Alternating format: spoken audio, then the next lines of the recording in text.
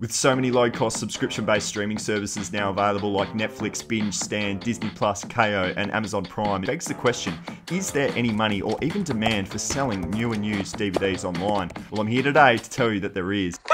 Over the past year as a full-time reseller, I've focused my time and attention into four main selling categories: shoes, clothes, books, and DVDs. And over this time, I've realized DVDs are one of the most accessible and cheap products to source and one of, if not the easiest items to list, sell, and ship. So in today's video, I'm going to take you through my 5-step process to generating fast online DVD sales, guaranteed to make you profit every time. The first step in the process is sourcing your DVDs, and there are a few different areas that you can go to get them. The first one is garage sales. You can buy DVDs at garage sales anywhere between 50 cents to $1, and you'll often have a few to pick from. The second one is thrift stores. You will pay a little bit more in the thrift, anywhere between $1 to $3, so I actually don't recommend that you source your DVDs from the thrift stores. When you're doing this process, you want to be using Facebook Marketplace. You want to be making sure that you're getting DVD bundles of 250 DVDs or more, really large volume, and you want to be making sure that your purchase price is anywhere between 50 cents to 75 cents per DVD. A really crucial step. A few other things as well. There's a few genres that go on to sell really well. In my experience, the horror category and the action category, as well as TV shows, have gone on to sell really well for me. And then the other two items that you need to be considering is brand new is always going to make you a few more dollars. So if you can find bundles that have brand new DVDs, you'll generally go on to do okay. And then the other one is scratches on the DVD. You want to make sure before you purchase, you at least check over a number of the DVDs to make sure there aren't any on there.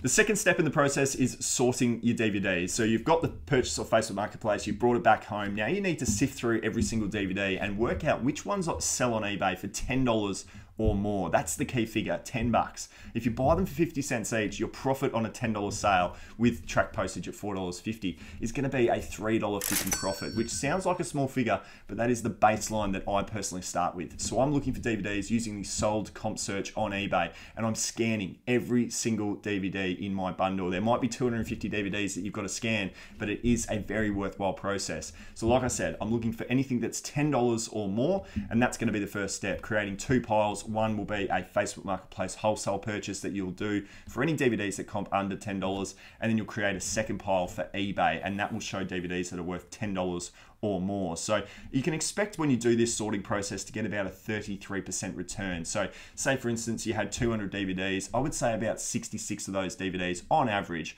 will be over $10 when it comes to checking them on eBay. So really crucial step there, guys. Make sure you spend the time to sort through your items and don't list anything that isn't worth very much on eBay.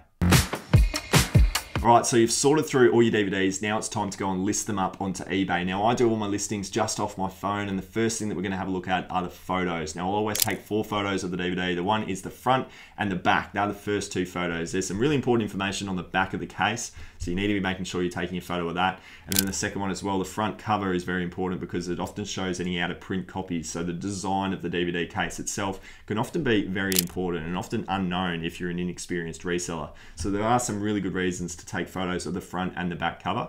The next as well is the front and the back of the CD itself. If there are any scratches on the back of the DVD, you want to be putting that into the description as well. The next thing we look at is the title. Now the title, when it comes to that, you want to be putting in the title of the DVD itself, pretty self-explanatory. You also wanting to put in the year and the genre as well. So the year of the DVD that was made, you can often find that on the back of the DVD, and the genre, so whether it be action or horror.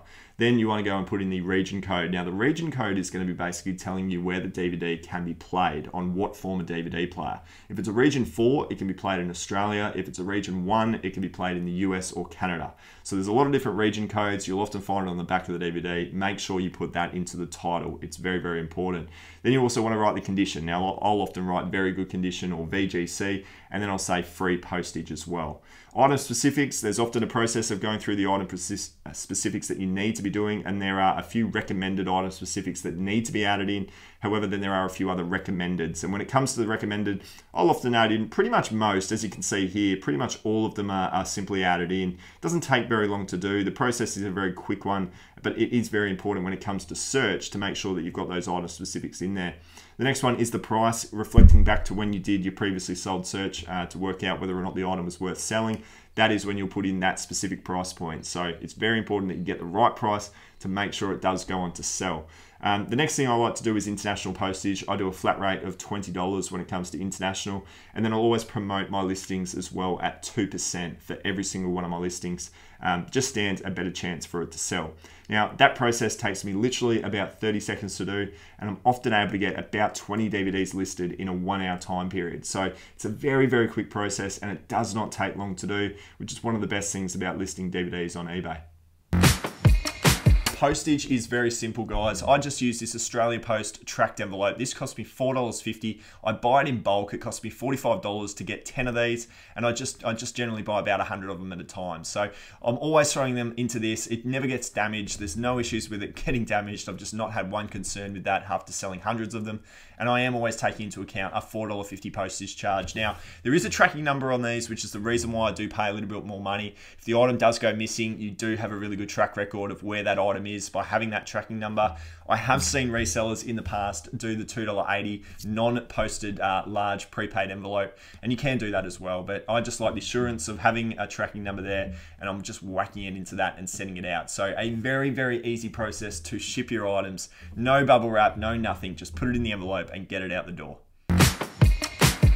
So you've probably sold 33% of your DVDs at $10 or more on eBay. You've still got 66%. You've still got 2/3 of those DVDs still at home. Now, the best way to get rid of them is just to whack them back onto Facebook Marketplace as another wholesale deal. Now, I'll always often undercut what I even paid for them initially, just because I want to get rid of them. So if I buy them for 75 cents, I'll list whatever was remaining, a good 66% of those DVDs, back up for 50 cents each, just to clear them and get some money back. You're gonna make most of your profit off the individual sales on eBay. So anything that you recoup back from your resale lot of the ones that you don't want is just a big win. So it's often a really low rate, 40 cents to 50 cents, something like that. As long as they sell, as long as you can clear that excess stock out, you'll go a long way to, I guess, topping up that overall profit. But that's everything, guys. Hopefully all of that information, those 5 steps, can get you to selling a heap of DVDs and making a heap of money. I've done it for the last year and I have made a few dollars from it, so fingers crossed you can too.